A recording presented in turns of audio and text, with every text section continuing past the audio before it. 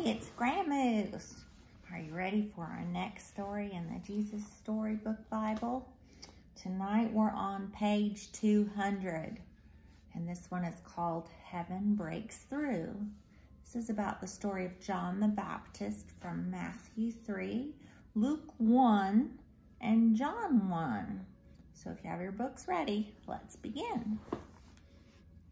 About the same time Jesus was born, another baby was born. His name was John, and John had a special job for him. John was going to get everyone ready for Jesus. The day John was born, his dad knew God's promise to Abraham was coming true. God was sending the rescuer, and he was so happy he sang a song. Because God loves us with a never-stopping, never giving up, unbreaking, always and forever love, heaven is breaking through. He is sending us light from heaven to shine on us like the sun, to shine on those who live in darkness and in the shadow of death, to guide our feet into the way of peace. So John grew up, and well, to tell you the truth, he was a bit unusual. He lived in the desert. He wore itchy, scratchy outfits made of camel hair. He had a big, big bushy beard and long, long, scraggly hair. And here's the oddest thing of all. He only ate locusts, which are short for creepy, crunchy grasshoppers, which he dipped in honey to disguise the taste, probably.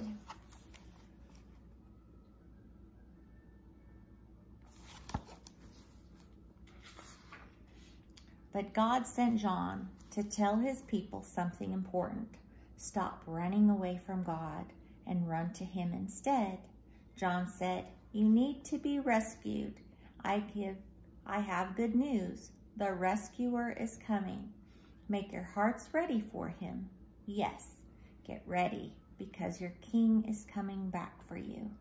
Great crowds listened to John. They were sorry they had sinned, and they wanted to stop running away from God. They wanted to be rescued. So John baptized them, which means he plunged them in and out of the water. He showed that they wanted to follow God and begin a new life.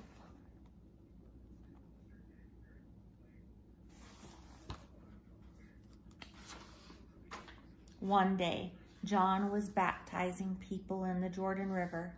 As usual, when he looked up and saw a man walking down to the water's edge, God spoke quietly to John, "This is the one." John's heart leapt. This was the moment he'd been waiting for all his life.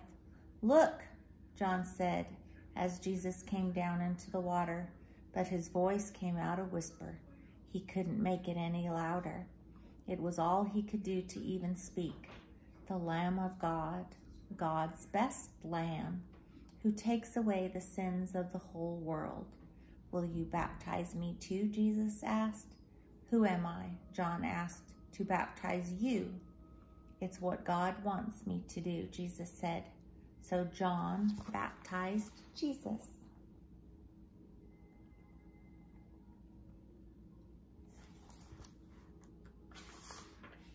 Suddenly, it was as if someone had drawn back curtains in a dark room, as if heaven itself had opened, because a beautiful light broke through the clouds and shone down onto Jesus, bathing him in gold. Beads of water glittered and sparkled like tiny diamonds in his hair. A white dove flew down and gently rested on Jesus, and a voice came down from heaven. It was clear and strong and loud, so everyone could hear. "This is my own son, and I love him. I am very pleased with him," God said. "Listen to him." Heaven had broken through. The great rescue had begun.